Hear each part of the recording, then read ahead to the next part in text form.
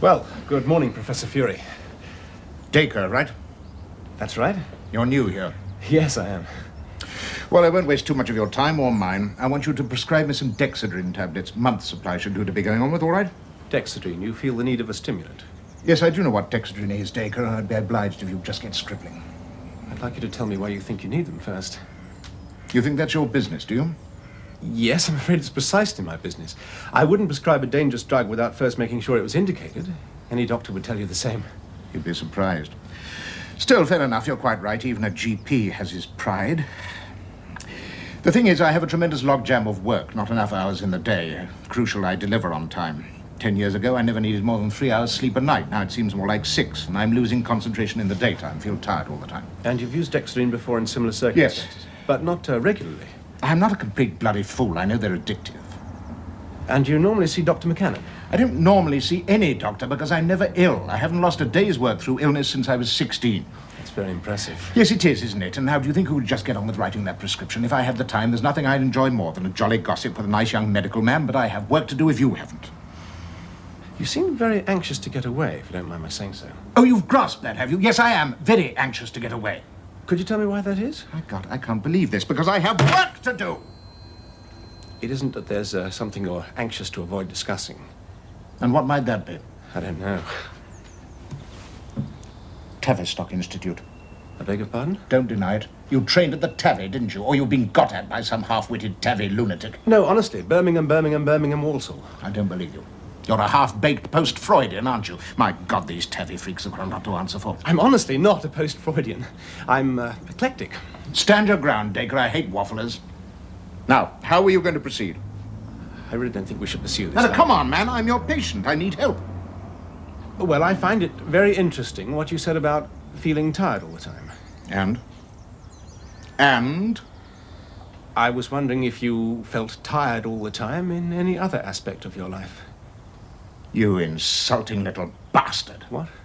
Are you suggesting I'm impotent? Is that it? No, not at all. But it is quite possible there's some central physical cause underlying your feelings of lassitude. Oh, there is there? And I do think it might be a good idea if you came in for a full examination. Oh, yes, you'd enjoy that, wouldn't you? Feel a little more in control of the situation if you had me naked and bent double with 2 rubber-gloved fingers up my arse. Oh, yes, I follow your line of reasoning very well, Dacre. My God, I thought McCannon was the worst doctor on earth. But you take the bloody biscuit, Dacre, you really do. Look, do you think there's any point in continuing with this? Professor? Well, of course there is.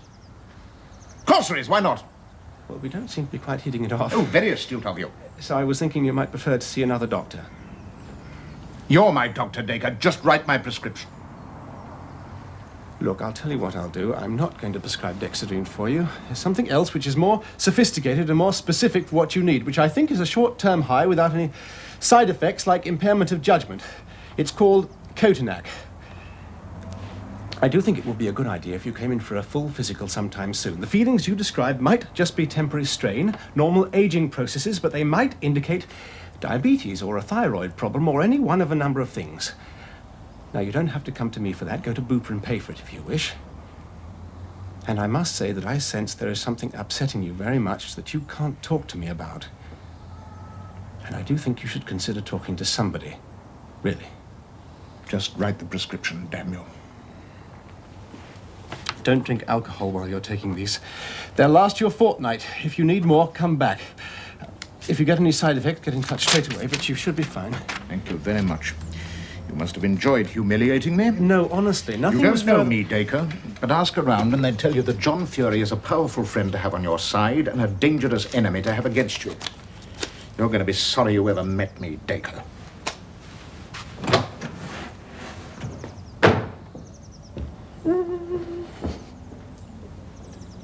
A case conference. What a rare treat. We haven't had a nice, juicy case conference since McConaughey's sex change. I'm afraid it's not as juicy as that, but I am rather worried about it. I think I'm on the right lines, but I seem to have antagonized the patient. No harm in that, my dear fellow. Fire away, fire away. Let's have the details. Well, the patient's a man of 49, professor, workaholic by the sound of him. He presented in what appeared to be a state of nervous excitement, but he was asking for stimulants so that he could work more efficiently. He also said he was tired all the time. Ah, search out the deep sexual anxiety, Stephen. Oh, Lord. I did in a very tentative way try to explore the nature of his tiredness. He accused me of suggesting he was impotent. Which he is, of course, poor fellow. I also suggested he have a full physical checkup. Well, he reacted very negatively to that. He fantasized it as a homosexual proposal of the sadomasochistic variety. Oh, my God, buddy, you certainly draw the loonies. Tell us, Bob, how would you handle it? Give him a placebo, tell him to pull himself together and boot him out. Then drop a hint to the VC about early retirement. Save the university 25 grand, buy a few word processors. Thank you, Bob. Rosemary? No comment. I'm afraid I don't find boys' games terribly interesting.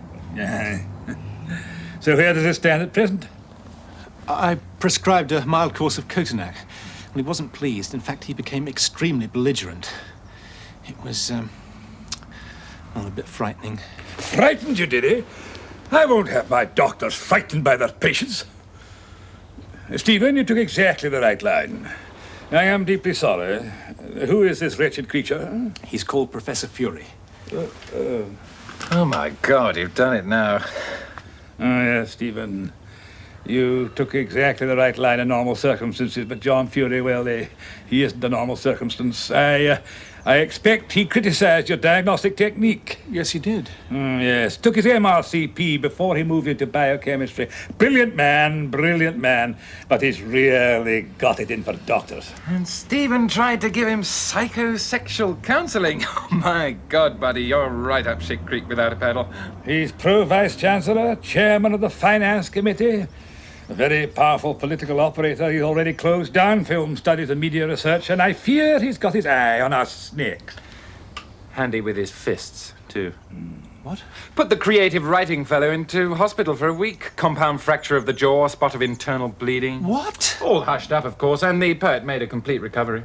Oh, yes, right as rain. We wouldn't want to alarm you unduly, Stephen. I mean, I wouldn't describe John Fury as a homicidal personality. Would you, Bob? Good Lord, no, not homicidal. Just a bit of a ruffian, that's all. I see.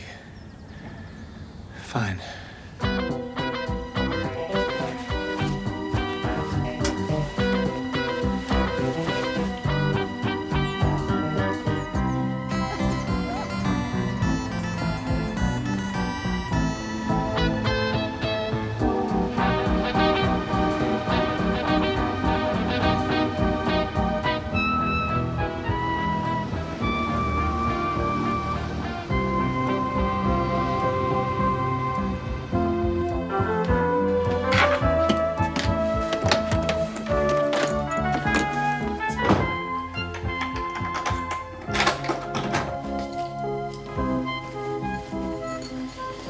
Oh, Stephen.